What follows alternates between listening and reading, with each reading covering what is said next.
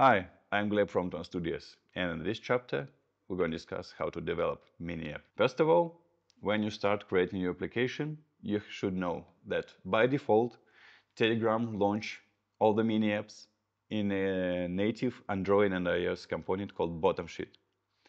So this kind of component represents draggable from bottom to top block, which appeared by default in almost half size of the screen. But for the users, the most convenient way to explore and interact with your application is full screen mode.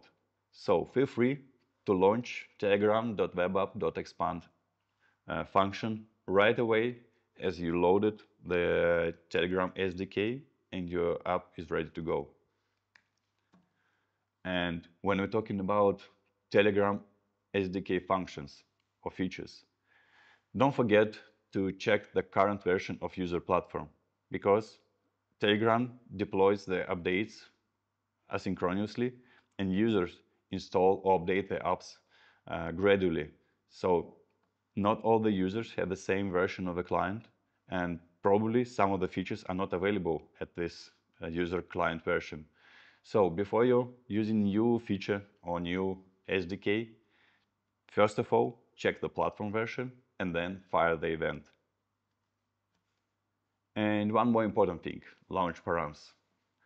I ask you to install analytics to gather more info about the user behavior, to incentivize you, explore analytics, and create um, meaningful decisions based on analytics.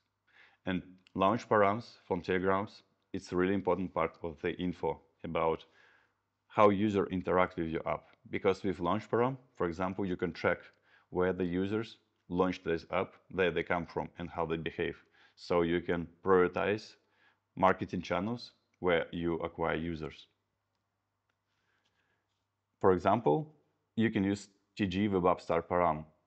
It's available both for bots and mini apps.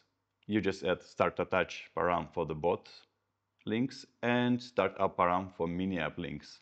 And then you track because now you know the source of traffic, where it comes from.